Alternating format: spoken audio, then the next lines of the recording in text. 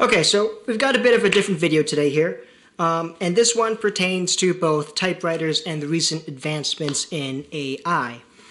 The other thing I wanted to address is my constant audio issue within the last few videos. Now, I was using my Sony TC-D5 cassette recorder, but as I discovered, the audio erase head is not actually working, so I have my microphone now going into my reel-to-reel unit, and that'll feed the audio for today's video. So, still going analog, but a little bit different.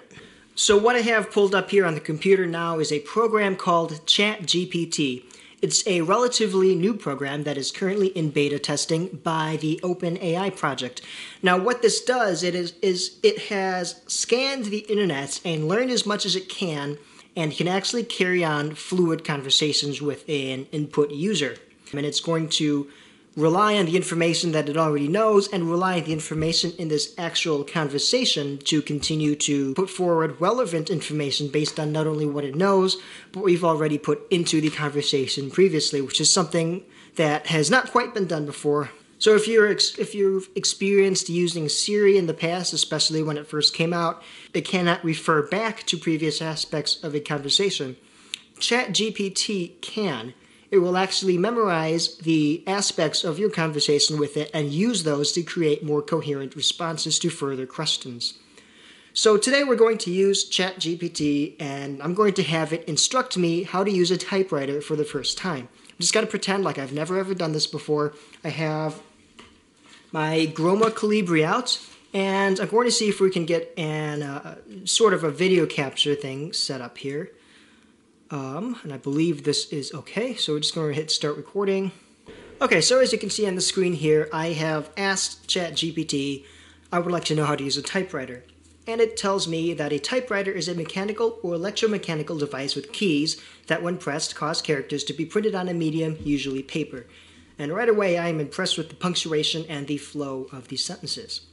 And it says using a typewriter can be a bit different from using a modern computer or word processor, but it can still be useful and an enjoyable tool for writing and creating documents. Here are some general steps for using a typewriter. Number 1, make sure it is properly set up. This might involve adjusting the paper position, setting the margins, and selecting the typeface or font. Sit in front of the typewriter with good posture and reach for the keys. You'll want to keep your hands and wrists straight and your arms close to your body to avoid strain. Begin by typing or pressing down on the keys with your fingers. You'll need to apply some force to the keys to activate the typewriter's mechanisms and print the characters. Okay, so it's pretty basic, and I'm sure you can see what this helps. Now, I might have a question about how I load paper. How do you load paper? And we'll see what comes up. How do you load paper? The process for loading paper into a typewriter can vary depending on the specific model you're using. Now, the interesting thing here is it actually remembers that we're talking about using a typewriter, so I don't have to reference that at all. It actually knows that that's what I'm referring back to. So locate the paper tray or paper holder at the back of the typewriter.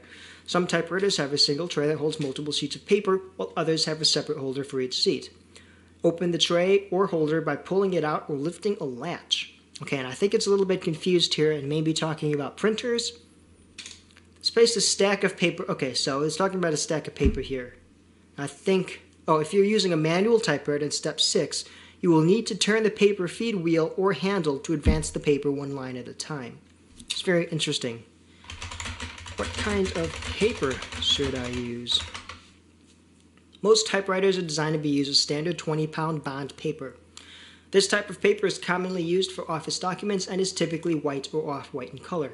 It is generally a good idea to avoid using thin or flimsy paper, as it may jam or become misaligned in the typewriter. If you're using a manual typewriter, you may also want to avoid using paper with a glossy or coated finish, as this can make the keys more difficult to press down. I would say no to that, but it can make it so that your ink doesn't saturate the paper as much. Let's see, in general, it is a good idea to use paper that is suitable for the type of document you are creating and the type of typewriter you are using. So, if we're actually talking about what kind of paper you want to use in your typewriter, the correct-ish answer is any type of paper. So, I'm just going to open up my file cabinet here and scrap some of this wonderful branded paper that you should be buying right now. So we'll load that in. What if I want to send somebody a letter? How do I type a letter? To type a letter on a typewriter, you'll need to follow these general steps. Make sure the typewriter is properly set up and has a fresh sheet of paper loaded into it. Position the cursor at the top left corner of the page or wherever you want the letter to begin. Type a date followed by the recipient's name and address. Now that's a very professional way to write a letter. Press the return key. Well, I don't have a return key. Okay, so it's telling me how to indent it, how to paragraph it, and how to close a letter. Let's see. Let's scroll back up to the using it. Now it says here to type a capital letter, you need to use a shift key. You know that. If you make a mistake while typing, you can use a backspace key. Well, we can't delete the last character you typed. Okay, and now here, when you're finished typing a document, you can use the carriage return lever to move the cursor to the beginning of the next line. So that's very interesting. Let me ask specifically, what do I do when the bell rings? And I spelt that wrong, but it knows what I'm talking about anyway. Now, when the bell rings, I should stop typing and locate the carriage return lever, also called the return or enter key. Press it to move the cursor to the beginning of the next line. The bell should stop ringing once the cursor is moved. If you're using a manual typewriter, you may also need to turn the paper feed wheel or handle to advance the paper one line at a time. Now, I will say for like 99% of all manual typewriters, there is always going to be a carriage return lever, so you don't have to worry about that. Now, I don't know if we can actually see this on camera, so I'm just going to move my keyboard back and check. So let me ask, what should I write? There are many things you can write on a typewriter depending on your interests and goals. Some common uses for a typewriter include letters, essays, resumes, poetry, and memoirs. What else? Fiction. So I do like the idea of poetry. I'm going to ask ChatGPT to write me a poem.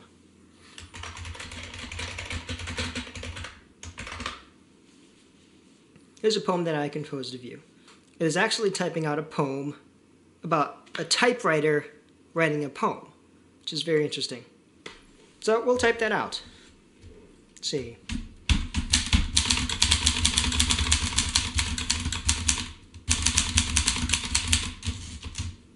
Let me set my margin at the end, actually.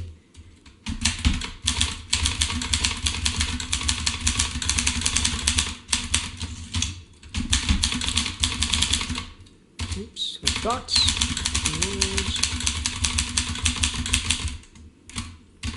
I know I'm making a couple typos here.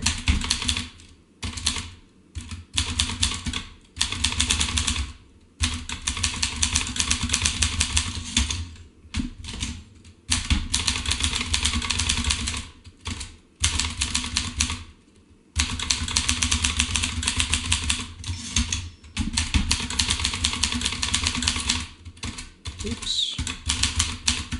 Shape, comma.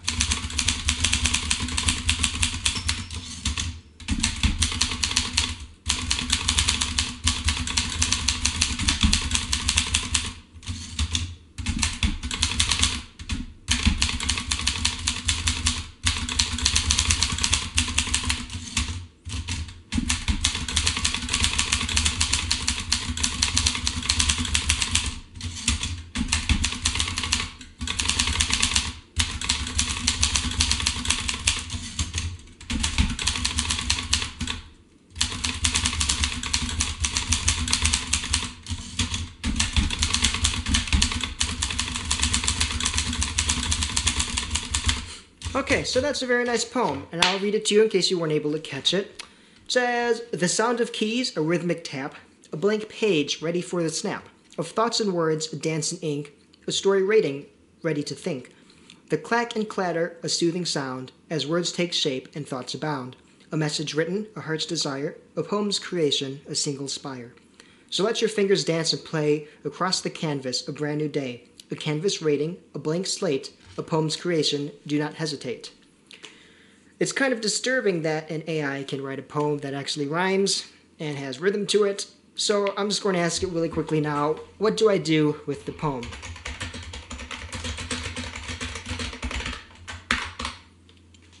There are many things you can do with a poem that you have written or received. Here are a few ideas.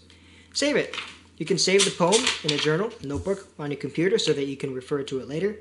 Share it. If you're proud of the poem and want to share it with others, you can send it to friends or family members, post it on social media, or submit it to a literary magazine or poetry contest. You can analyze it. If you're interested in learning more about poetry, you can try analyzing the poem by examining its structure, language, imagery, and theme. You can use it as inspiration. You can display it. Well, can I eat it? Oh, it's thinking. No, it is not recommended to eat a poem or any other written document. Poems and other written works are meant to be read and appreciated for their content and artistic value, not consumed as food.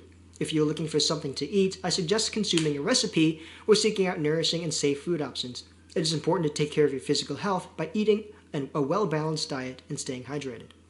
Well, that's very good advice. You should not eat poems. That is what AI is telling us. Well,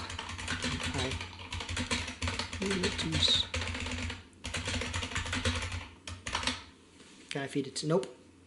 Should not try to feed a poem or any other written document to somewhere else. It is important to respect the boundaries and preferences of others and not try to force them to consume something that is not meant to be eaten. Well, there you have it, folks. You cannot eat a poem, and you cannot force somebody else to eat a poem. That disappoints me. Okay, that's fine. Oh, my cat has opened my door. I already know. No! Okay. Well, that's the end of the video. Typewriter.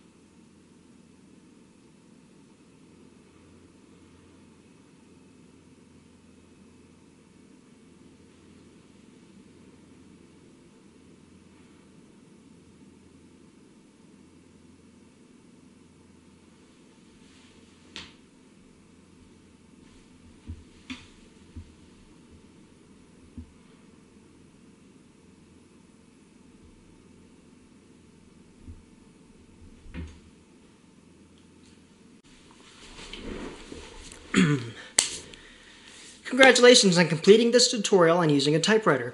We hope you now have a better understanding of how to set up, operate, and maintain this classic writing machine. Whether you're using a typewriter for personal or professional purposes, we are confident that you now have the skills and knowledge you need to make the most of this versatile and rewarding tool.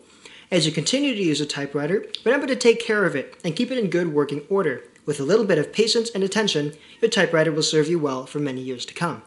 Thank you for joining us on this journey of discovery. We hope you enjoyed learning about typewriters as much as we did.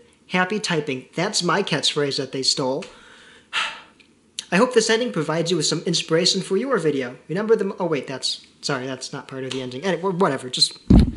We're done.